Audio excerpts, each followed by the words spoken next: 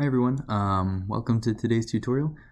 Today we're going to be going over using the website MutationTaster to insert mutations into a sequence, and we're also going to be building 3D protein structures.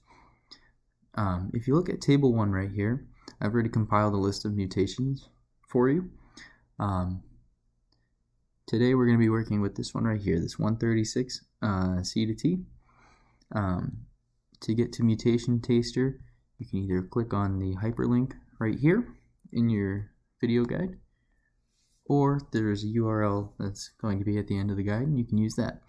Our gene that we've been working with is our CYB5R3 gene, and we want the ensemble transcript 2397, this one right here. Now, when we were looking at our guide, our mutation is 136 C to T.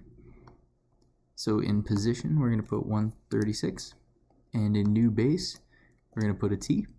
And this is a coding sequence, so we want to make sure that that is the field selected.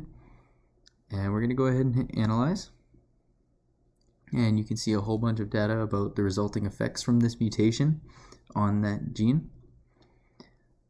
What we care about today is this mutated amino acid sequence, and we're going to get to that in just a minute. For now, we're going to go back to our guide, and we're going to scroll down to this hyperlink right here. This will take you to our 3D model building website. You do have to make an account for this website, but it is completely free. Once you make an account and log in, you're going to go ahead and hit this plus button up here. You can name your project whatever you want. We'll name it example 1 for today. Now what you want to do is you want to go back to your tab for MutationTaster, and you want to copy and paste that mutated amino acid sequence into the protein sequence field. And you want to make sure that we're using the Robetta fold model. And just to verify you're not a robot, we're going to do a little bit of math, and you're going to go ahead and hit submit. Now this does take a little time to build.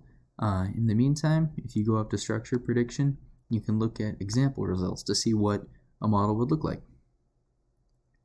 As you can see, you have a full 3D model that you can spin around and zoom in on and everything. When you move your mouse over the model, you can see the exact amino acid in order in the sequence, along with all of the folds in the protein, along with error estimates for each amino acid in the sequence. And that's all for today.